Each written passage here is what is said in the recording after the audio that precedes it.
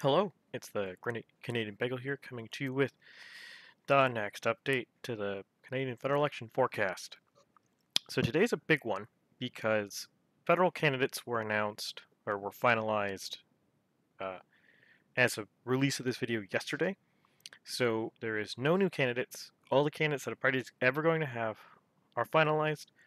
So the model was updated to reflect how that affects the ridings. Obviously, one pertinent example, there is no green candidates in Newfoundland, so they get 0 vote there, because no matter how many people in Newfoundland would want to vote green, there is no candidate for their vote to go to. Combined with a bunch of the polls solidly trending in O'Toole's direction, and you could argue that technically they're not a lot of them aren't trending anymore, like Main Street's been pretty constant the last 3 or 4 days, but my model, since it has inertia to it, 4 days in a row of the same poll that's really favorable is going to push the model better to O'Toole, if that makes sense. So basically, good polls are always good. They always affect the model. They make it go up for whatever party is getting the good poll. So let's go over changes. So obviously, Yukon is flipped. It is in the conservative column now. It's extremely tight. This could easily flip back liberal. I think it's essentially a statistical tie with a conservative edge. Very close. Very, very close. The Conservatives also sniped the other Liberal seat in Alberta.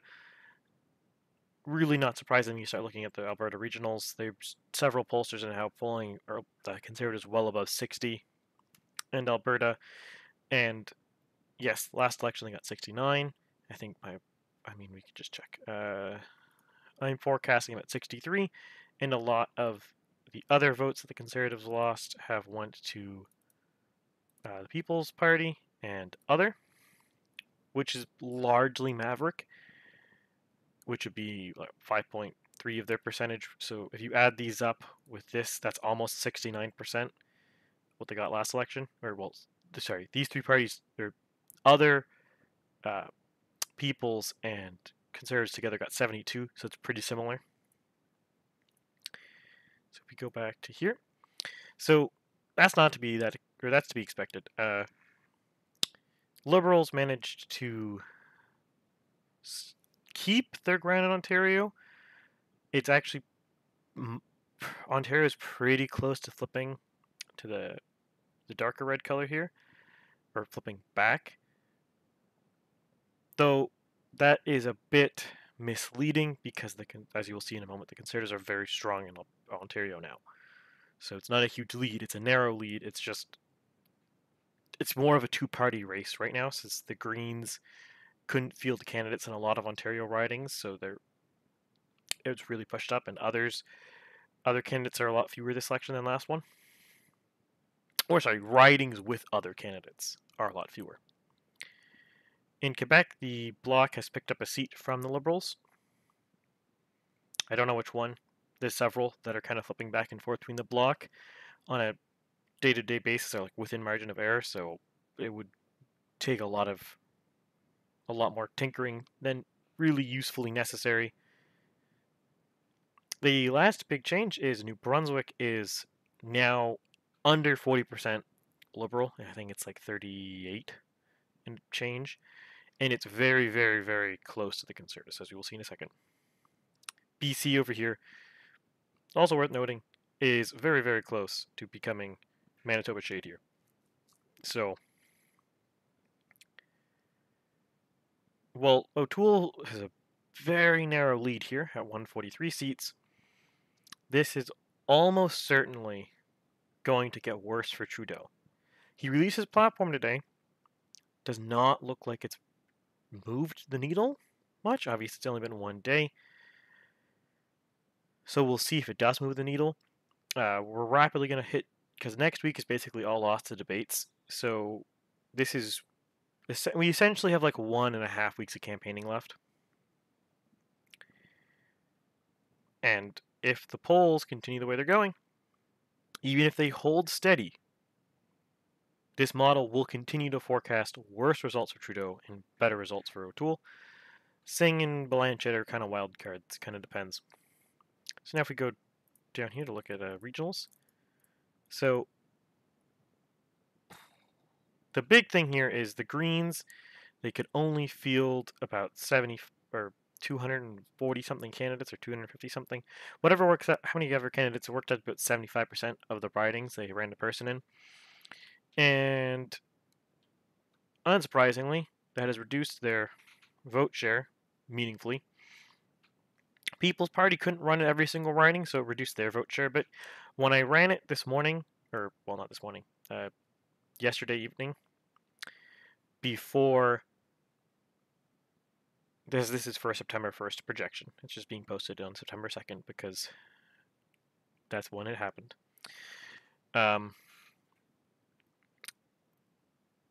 Before I updated for missing candidates, this People's Party is about 2.7-ish, but they're not filling candidates everywhere. They did a pretty good job. I think they're at 311 out of 338. That's not bad for a snap election in a small party. Others obviously lost a lot of ground because of no new candidates or missing candidates from last election. And naturally, Liberals and the Conservatives were a big beneficiary of this. The Conservatives were also beneficiary of favorable polling, pushing them up further. Liberals got a decent rebound because of basically Green and other going bye-bye and those votes getting redistributed. Now, arguably the model isn't super accurate in redistributing other votes because someone who might be the Marxist-Leninist Party is probably not going to be equally likely to go conservative or liberal, and someone whose other Christian heritage is also not likely to be equally likely. But I'll be honest, it's so few votes that I don't think it matters. So if we look at these graphs here, it's pretty much the same trends. It looks like the People's Party's kind of flattened out. We'll see if this keeps going up. But I will note to People's Party supporters that even a flat line here at 2.55, very good success. Like, that's a big gain election over election. Whether that turns to seats, maybe in Quebec, depends on where the vote is concentrated in Quebec. That I do not know. The rest of these are probably too small to win any seats, especially like this 3.4 in Alberta looks big, but it's pretty much concentrated in rural Alberta. So, like, good luck trying to beat those 70% margin for the Conservatives. If we look here, this Liberal graph, just briefly, it does appear it looks like they might be turning around. Though, again, it's hard to say if this is true or if this is just anomalous because of what's the word for this? Some favorable polling over the weekend, and again, some parties not being able to run a candidate every seat. We'll know more by Sunday on that, especially once we start adding a couple more days of polls. Like if for example, Nanos today showed the Conservatives gaining ground and Liberals losing ground. Main Street had Liberals constant and Conservatives maybe gaining ground, but probably constant. Regionals tweaked a bit, but overall average pretty constant. And Main Street also had a similar result, where it looked like the Liberals lost a bit of ground, but the Conservatives were relatively constant. So we'll see. I will note, so this is at 36.8 for the Conservatives right now, and this is at 33.1 for the Liberals. So every single poll that was today, it was like, I believe, a 31, a 30, and a 29 for Liberals. So this will be inflated by model because strategic voting in like the long term. But if polls like that keep coming, this will trend down to probably around 32, 31 and a bit. It's a bit tricky to say the exact trend point because obviously other polls will come out and these numbers will change and they're moving targets. But roughly we'll go to like 31.5, 32 range. It'll keep trending down that way if nothing else changes. The polls just keep pointing the same numbers. And likewise, this conservative number, it's a bit wonkier because we have some 37s and some like 33s coming out on a regular basis. So it's a bit trickier to forecast it, but again, I think, or based on my math that I just did on the fly, professional, I know, this will be trending up probably to around the 38 range if nothing else happens. So, assuming the arithmetic average of Main Street, Ecos, and Nanos is the actual vote intentions, we will likely see on election day something like a 6 to 7 point conservative lead. Currently they're 3.7. That'll likely open to 6 to 7. And if we pop over here for a second, and we see conservatives have a narrow lead, 139 to 143. And actually, this is probably better for this. We have this map here. Lovely, lovely map. If that does open up like that, and the regionals stay roughly how they are, what I'm expecting is minimum. This is minimum change. Pickup in PEI. 2 pickups in Newfoundland. Maybe let's go with 3. Probably 3 because I forgot about Labrador. So 3 in Newfoundland. 2, maybe 3 in Nova Scotia. Probably 2. So we're at 6. Probably only 1 more in New Brunswick. So it depends. Like 7's probably not quite enough to break into the Acadian seats, or like the French-speaking seats in New Brunswick, but we'll see.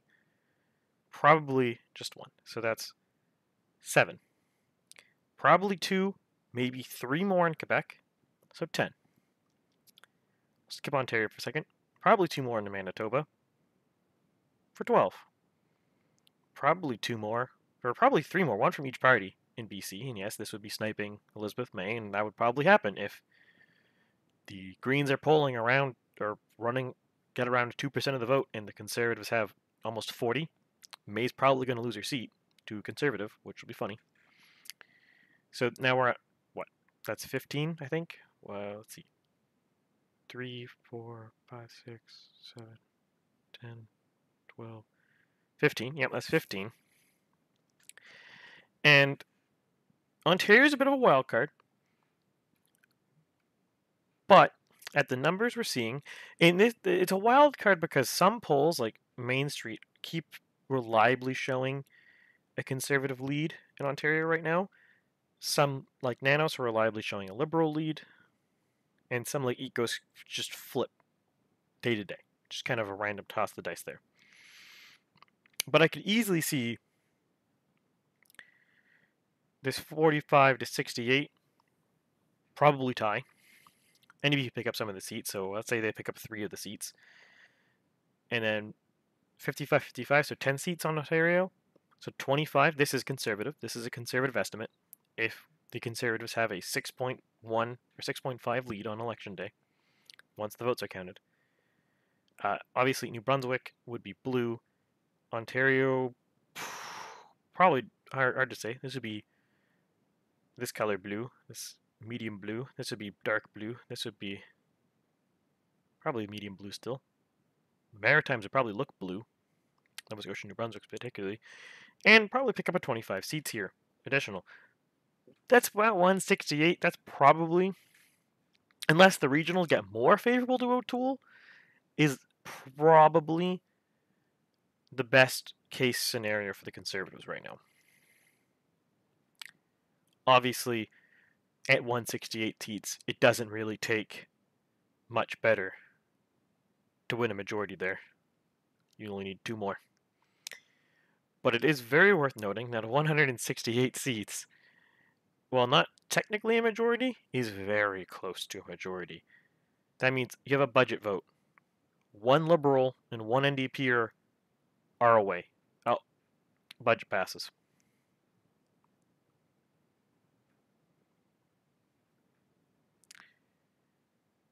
We'll see how this goes, but it's very...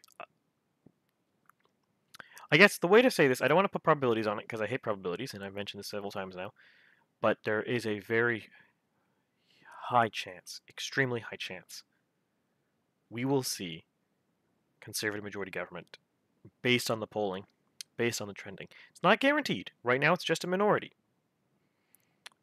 But if Trudeau does not turn this around in the next 18 days,